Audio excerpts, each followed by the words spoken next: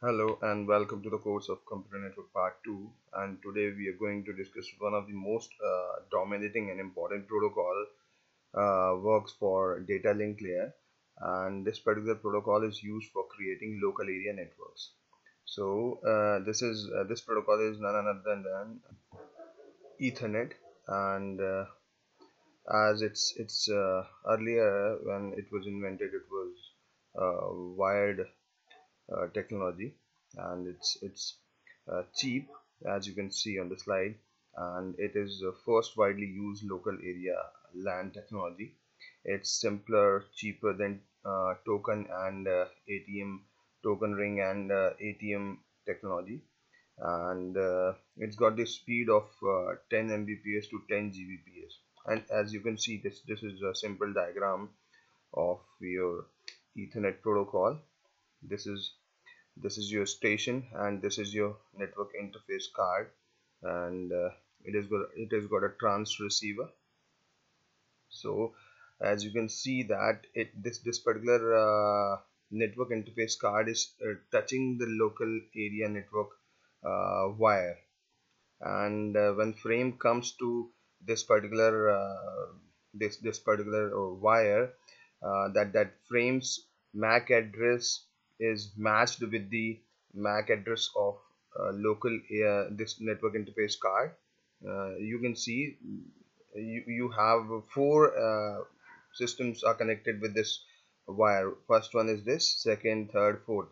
So when a frame comes to this particular wire, that frame touches all the nodes present or connected with the wire, and its destination MAC address is matched with the MAC address of this network interface card of a particular machine.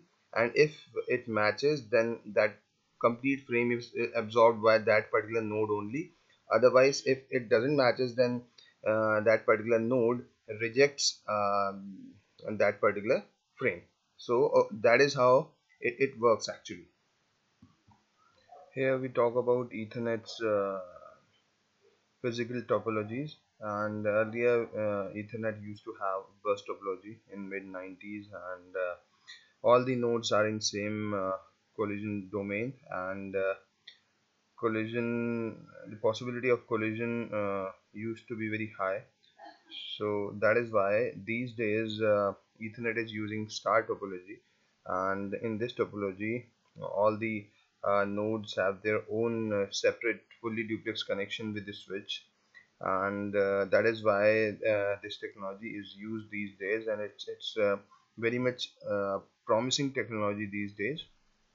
And next we see the frame structure of Ethernet uses frame structure in which actually at data link layer is the only layer present in TCP/IP protocol suite which provides uh, header as well as trailer.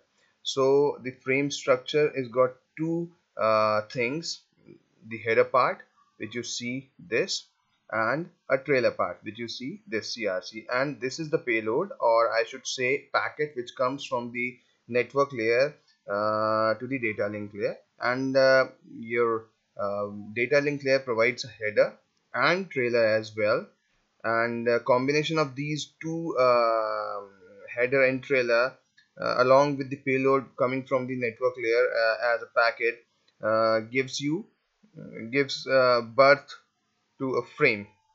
So it is a structure of frame in which the first field is preamble, the second field is destination address, third field is source MAC address, destination MAC address, and followed by source MAC address, and then the type, then you have the data or payload, and finally you have CRC. We'll discuss all these fields one by one.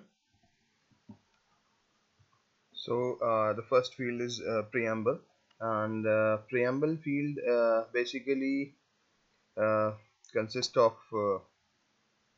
8 bits, and it's a combination of bits actually: 10 10 10 10, and finally you have 1 again. It's 10 10 10 10 1 1. So this combination is basically used for synchronizing senders and receivers clock rate basically.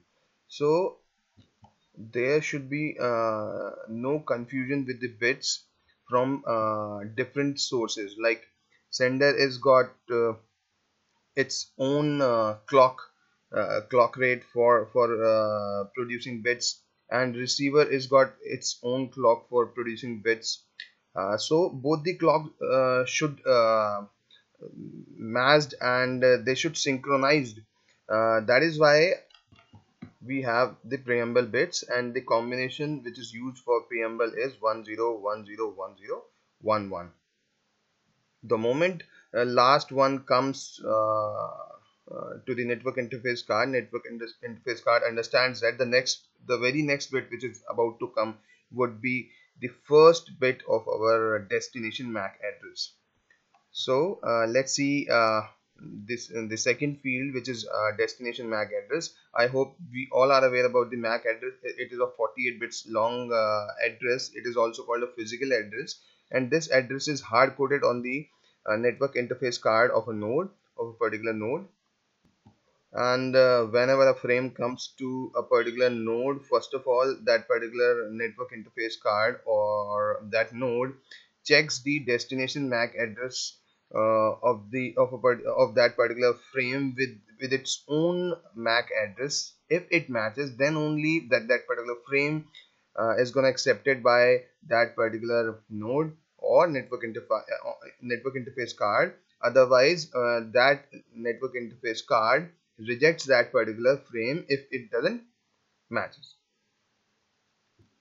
And one more thing we should know about the this destination MAC address is, if it, that particular MAC address doesn't belong to that particular NIC, but if that is a broadcast address, as it says here, that if adapter receives frame with matching destination address or with broadcast address, which is ff.ff and so on.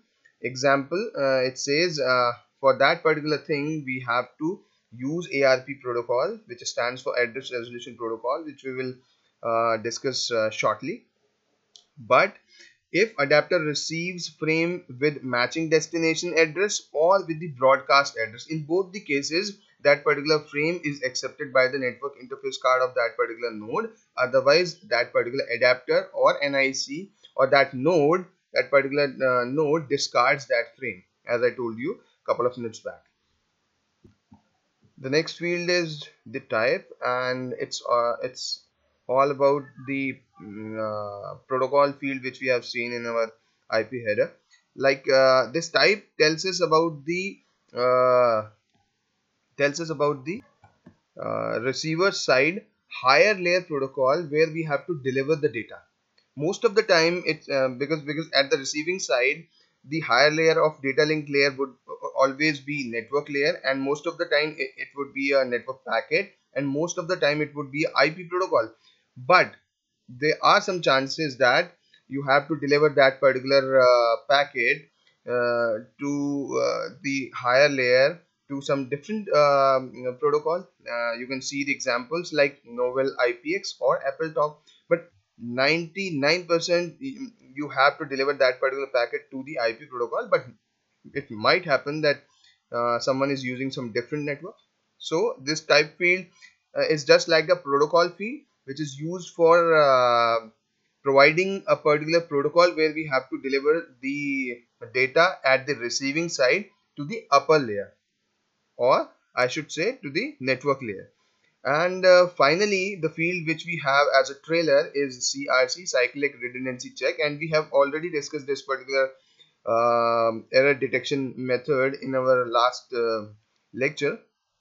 And cyclic redundancy check at receiver side is an error detection method, as I told you, that if there are some errors in a frame, then that network interface card will drop that particular frame. It will not try to like figure out the problem, it will just drop that particular frame, and it will ask for the retransmission if what should I say, that reliable protocol is used, like TCP. And now you see on the screen that Ethernet is again unreliable and connection less protocol, as it says no handshaking between sending and receiving sites network interface cards before sending the data. And it's unreliable as well because receiving network interface card doesn't send any kind of acknowledgement or negative acknowledgement to the sending network interface card. And data in dropped frames recovered only if initial sender uses higher layer reliable data transfer protocol. As I just told you that uh, it will only ask for the retransmission if higher level protocols at the transport layer is using TCP protocol instead of UDP. Then only it will ask for the retransmission. Otherwise, it will drop the packet and will not ask for the retransmission. And finally, Ethernet's MAC protocol. It's an unslotted CSMA CD with binary backoff. And finally, you'll see the Ethernet standard, that the wired standard for Ethernet is 802.3. IEEE standard for Ethernet is IEEE 802.3. And many different Ethernet standards are there. Common MAC protocol and frame format. Different speeds that you may find at the physical level. At the data link layer level, MAC protocol and frame structure both are common, but at the physical level the speeds may vary. You may have Ethernet 802.3 with 2 Mbps, 10 Mbps, 100 Mbps, 1 Gbps and 10 Gbps. Different physical layer media, like you can have fiber cables, or you can have copper twisted pair cable. So in the blue, the standards you see in the blue category are from copper twisted pair, like 100 base TX. Here it here 100 stands distance in meters from between switch and particular node, and base stands for baseband transmission, and TX is used for copper twisted pair cable. In the same way, 100 base T2 and 100 base T4. But the standards which you see in red are used by the optical fiber. And here again 100 is nothing but distance in meter in between a switch and a node. Base stands for baseband transmission, and SX, FX and BX, these three notations are used for fiber physical cable instead of copper cable.